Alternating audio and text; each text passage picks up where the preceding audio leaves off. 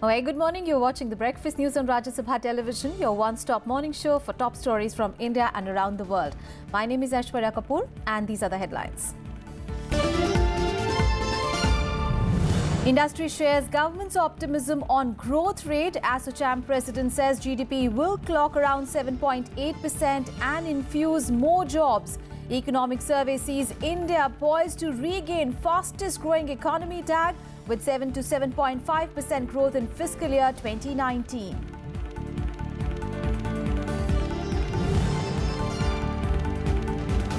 Resolving problems of farmers, top priority for government, says President Ram Nath Kovind in his address to joint sitting of Parliament on first day of the budget session. Adds, centre working to strengthen economic democracy, usher ease of living for common man.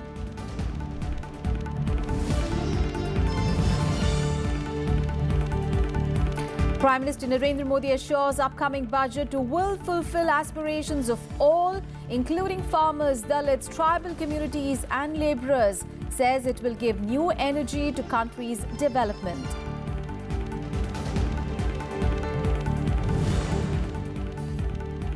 Nation remembers Mahatma Gandhi on his 70th death anniversary. President, Vice President, Prime Minister to pay tribute to the father of the nation shortly at Rajghat.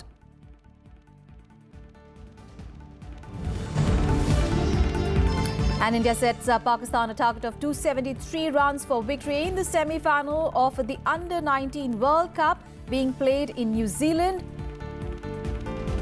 Shubham Gill scores a century with the final ball of India's innings. In response, Pakistan off to a weak start.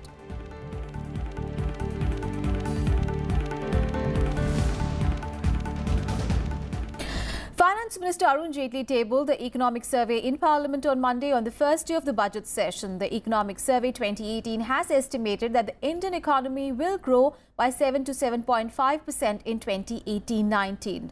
It pointed out that there has been a 50% increase in the number of indirect taxpayers and that demonetization has helped the share of financial savings rise.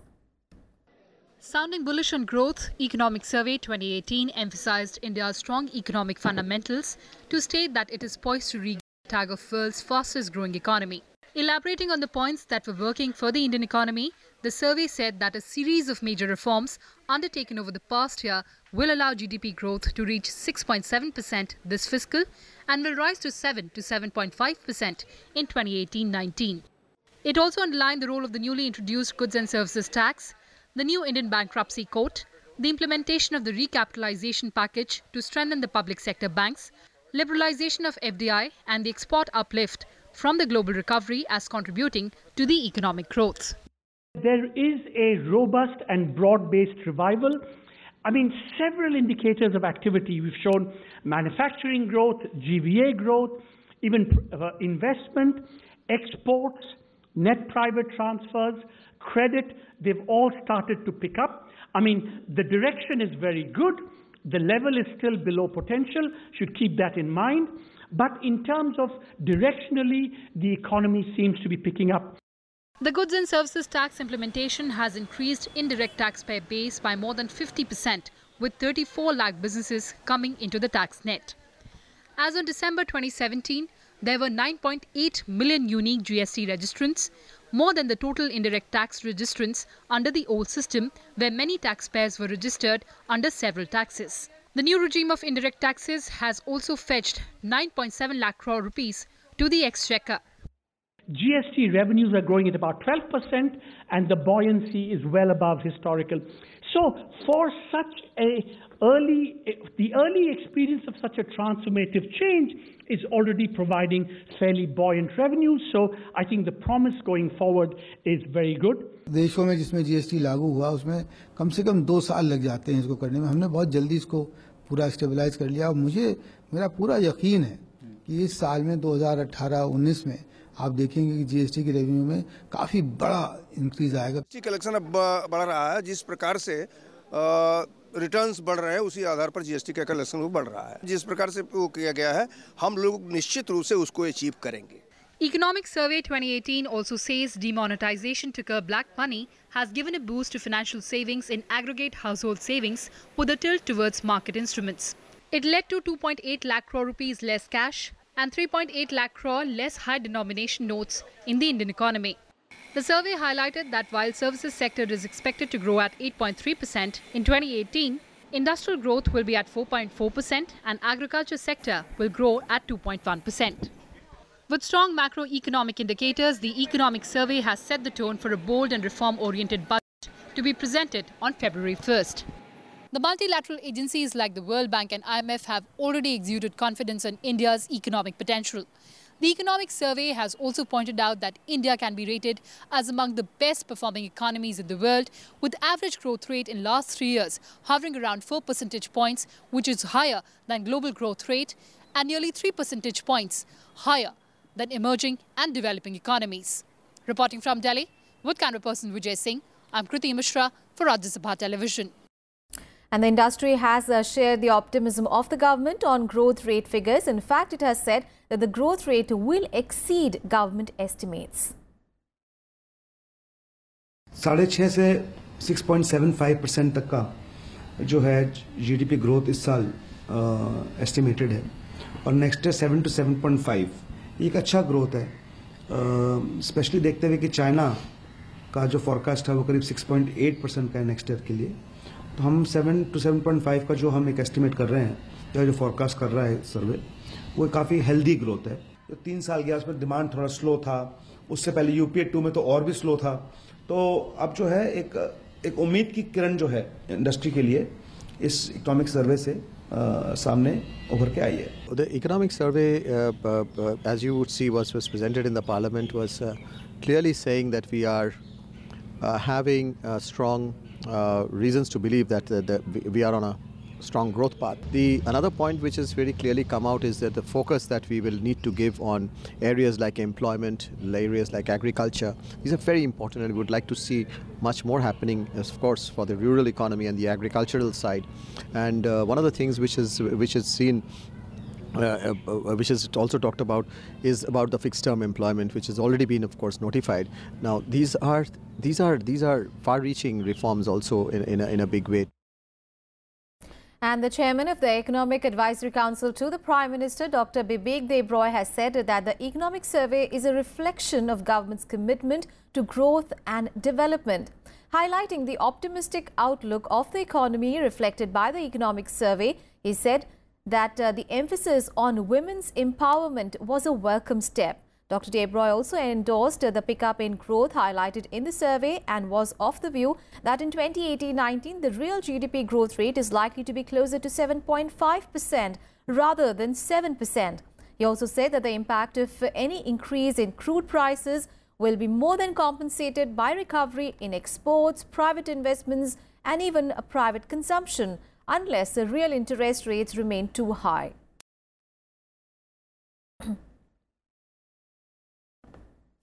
And the Economic Survey has recommended that the budget should be pragmatic and not aim for extreme fiscal targets. It has also signalled that there are pressures that have to be addressed, such as oil prices in a pre-election year. Let's take a listen.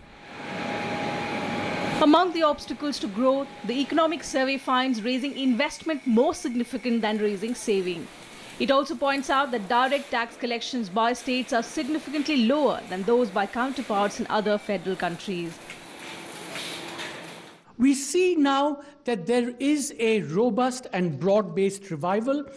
I mean, several indicators of activity. We've shown manufacturing growth, GVA growth, even investment, exports, net private transfers, credit, they've all started to pick up. I mean, the direction is very good. The level is still below potential, should keep that in mind. But in terms of directionally, the economy seems to be picking up quite nicely, quite robustly, and that's what's happening now. Another key concern, according to the Economic Survey, is the constant surge in the oil prices. In this regard, it says the first 3 quarters of 2017-18 oil prices have been 16% greater in dollar terms than in the previous year. In this regard, it calls for policy vigilance in the coming year if high oil prices persist or stock prices correct sharply. If oil prices remain at current levels, I think there will be challenges. We know a rule of thumb, every $10 increase in the price of oil, GDP growth comes down by about 0.2 to 0.3%. The current account deficit will deteriorate by about, again, 0.4 percentage points of GDP, $10 billion. Inflation will be higher also by about 0.2, 0.3%. So I think we need to watch oil prices very carefully. The Economic Survey 2018 highlights agriculture, education and employment as the focus areas in the medium term. On agriculture, it says that raising farm productivity while strengthening agricultural resilience is a priority area. It pegs agriculture growth in financial year 2018 at 2.1%, while the industry growth for financial year 18 likely to be 4.4%. I think that in some ways, my own view is that the government doesn't have to do anything new and radical, etc. Just, finishing what it has started already would be, I think, a very ambitious and a very fantastic agenda to complete. Supporting agriculture, because we know there are stresses in the agricultural sector, which are described in the economic survey. Stabilize the GST. I think that we need to stabilize GST because export refunds, compliance, revenue will still have to be achieve an equilibrium. On the employment front, the survey says that finding good jobs for the young and the increasing workforce, especially for women, is a huge challenge. On education, it says the priority has to be to create an educated and healthy labour force. One of the new things we say in this, which I don't think has been pointed out enough, is that we know that the sex ratio in India is highly skewed. If you go to Punjab, Haryana, you'll see it. But there is a different and maybe deeper phenomenon of son preference, which we call son meta preference. And you can get at that not by looking at the sex ratio at birth, but by looking at the sex ratio of the last child. Is the last child more male than female? And what you find is that in India, it's very striking. You look at the difference between the top two charts. That's the sex ratio. If it's the last child, skewed towards males. If it's not the last child, more females. So it's really quite striking. And that's not true of a country like Indonesia and many, many other countries. According to the survey, policy recipes for the coming year will include a huge support to the agricultural sector, stabilizing GST, privatizing Air India, and creating an ecosystem for the new insolvency and bankruptcy process to resolve the bad loan problem in the banking sector. The economic survey says that the government has given utmost priority to social infrastructure like education and health to ensure inclusive and sustainable growth. Even the Swachh Bharat Abhiyan has contributed greatly in improvement of health indicators in rural India. However, child and maternal malnutrition continue to be the most challenging risk factors. Reporting from Delhi, with camera person Vijay Singh, I'm Kriti Mishra for Rajya Sabha Television. And Prime Minister Narendra Modi has said that the budget will give a new energy to the economy, which is already surging ahead. He also hoped that the budget would live up to the expectations of the common man. He said this before the commencement of the budget session. ये budget देश की तेज गति से आगे बढ़ रही अर्थव्यवस्था को एक नई ऊर्जा देने वाला, देश के सामान्य से सामान्य मानवी की आशा अपेक्षाओं को परिपूर्ण करने वाला बजट आएगा. And in Breakfast News, time for a very short break. We'll be back with more news. Stay with us.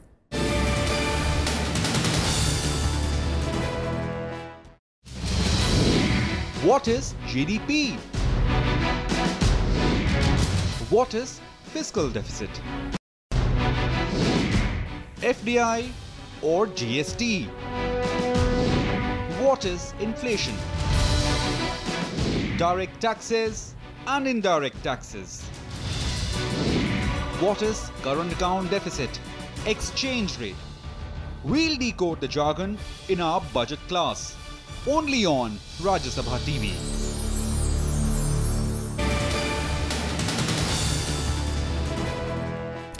Thanks for staying with us. Now, concerned about frequent elections in one part of the country or another, President Ramnath Kovind, in his first address to the joint session of Parliament on Monday, stressed for a need to hold just one elections for Lok Sabha and state assemblies. He said that frequent polls adversely impacts the speed of development in the country.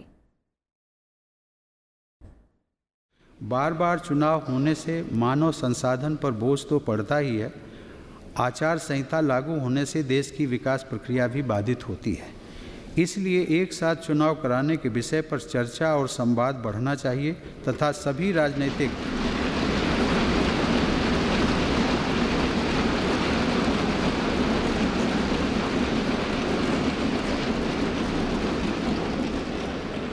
सभी राजनीतिक दलों के बीच सहमति बनाई जानी चाहिए।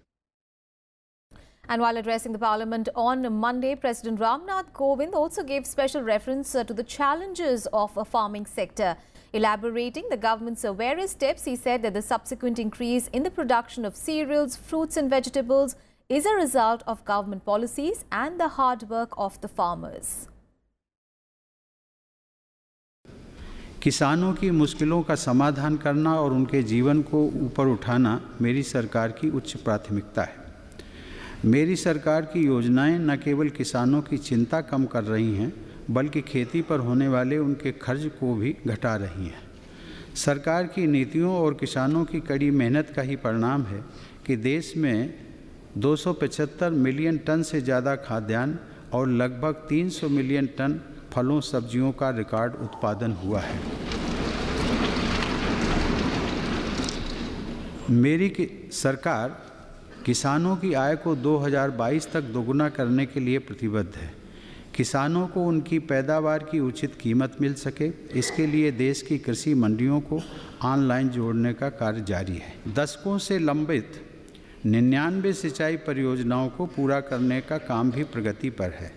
दलहन और तिलहन क्षेत्र के उत्पादन बोनस के माध्यम से भी सरकार किसानों के हितों की रक्षा कर रही है। दालों के लिए बनाई गई नई नीति की वजह से पिछले वर्ष की तुलना में दाल के उत्पादन में 38% से अधिक की बढ़ोतरी हुई है, जो एक रिकॉर्ड है। And President Kovind's address also emphasized the government's work in creating employment in the country. He spoke at length about programs like Startup India, Stand Up India, Skill India Mission, Mudra Yojana, providing self-employment to the youth of the country. देश के युवा अपने सपने पूरे कर सकें, स्वरोजगार कर सकें, इसके लिए मेरी सरकार startup India, stand up India, skill India mission, मुद्रा योजना जैसे कार्यक्रम चला रही है। युवाओं में आज की औद्योगिक आवश्यकता के अनुसार कौशल विकास करने के लिए हाल ही में मेरी सरकार ने संकल्प और स्ट्राइव नाम की 2 योजनाओं को स्वीकृति दी है। And President Ramnath Kovind lauded the government's fiscal policies over the last 3 years that brought impressive gains for the country despite a global economic slowdown. पिछले 3.5 वर्षों में मुद्रास्फीति की दर, करंट अकाउंट डेफिसिट और फिस्कल डेफिसिट औसतन कम हुए हैं। वर्ष 2017 में विदेशी मुद्रा भंडार 410 बिलियन अमेरिकी डॉलर के स्तर से ऊपर चला गया। मेरी सरकार की प्रभावी नीतियों के कारण प्रत्यक्ष विदेशी निवेश भी पिछले 3 वर्षों के दौरान 36 बिलियन अमेरिकी डॉलर से बढ़कर 60 बिलियन अमेरिकी डॉलर तक पहुंच गया है। And the President and the Prime Minister have appealed to the opposition parties to help pass the bill criminalizing triple talaq. In his maiden speech to the Parliament's joint sitting, the President of the country said that the bill is essential for Muslim women to live with dignity and free of fear. The Prime Minister also urged all political parties to pass the bill in Rajya Sabha. President Ramnath Kovind has said that the bill criminalizing triple talaq is essential for Muslim women to lead a life free of fear and with dignity. In his maiden address to the joint sitting of both houses of Parliament, President Kovind exuded confidence that the anti-triple talaq bill will soon become a law. Kovind also made it clear that the Narendra Modi government will do everything to empower minorities but not appease them. माननीय सदस्यगण, मुस्लिम महिलाओं का सम्मान कई दशकों तक राजनीतिक लाभ हानि का बंधक रहा। अब इस देश को उन्हें इस स्थिति से मुक्ति दिलाने का अवसर मिला है। मेरी सरकार ने 3 तलाक के संबंध में एक विधेयक संसद में प्रस्तुत किया है।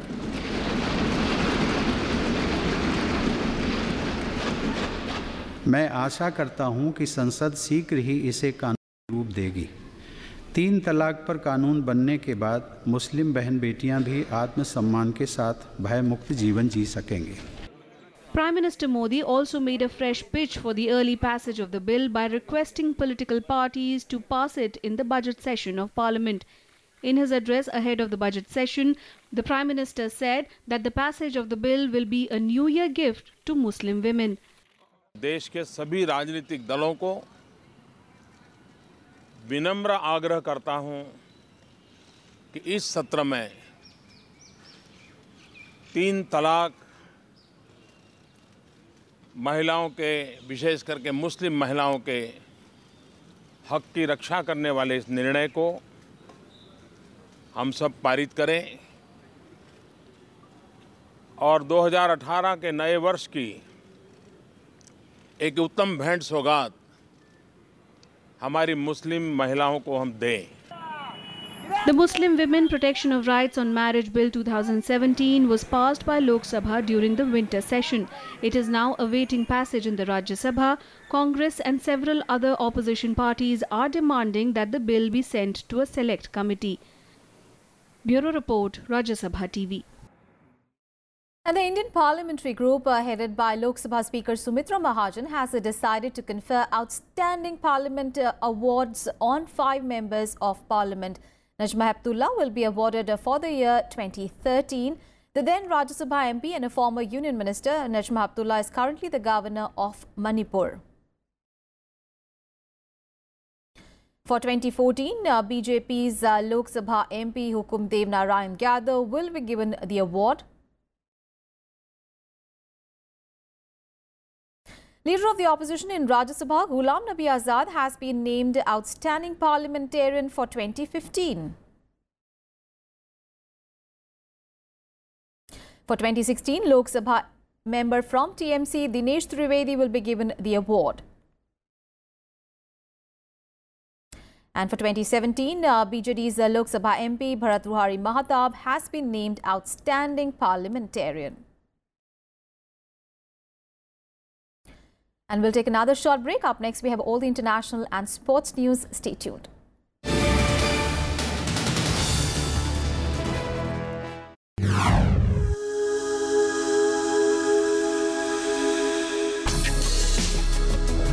Tales that inspire.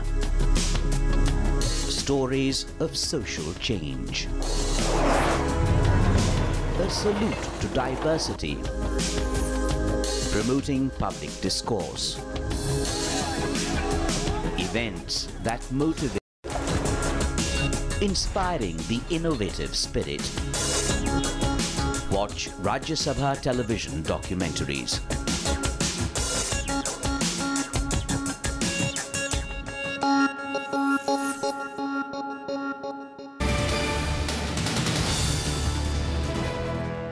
Welcome back. The nation is paying homage to the father of the nation, Mahatma Gandhi, on his 70th death anniversary today. An interreligious prayer will be held at Gandhi Samadhi at Rajghat in a short while from now. President Ramnath Kovind, Vice President M. Venkaiah Naidu and Prime Minister Narendra Modi, along with leaders from different political parties, will pay tributes to Bapu. Prime Minister Modi and Vice President M. Venkaiah Naidu will also attend Sarva Dharma Prarthana Sabha in the evening at Gandhi Smriti. It was here at Gandhi Smriti on 30th of January 1948 that the father of the nation was shot dead while on his way for evening prayers. President Ramnath Kovind tweeted this morning, "We gratefully remember Mahatma Gandhi and the countless freedom fighters who sacrificed their all for our independence." Vice President M. Venkaiah Naidu and Prime Minister Narendra Modi also paid tributes to the father of the nation in their tweet messages.